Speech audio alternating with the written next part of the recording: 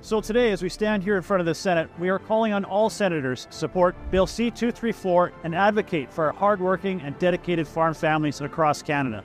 This common sense bill has the ability to save our farmers close to $1 billion and help restore their economic viability and make food more affordable for Canadians.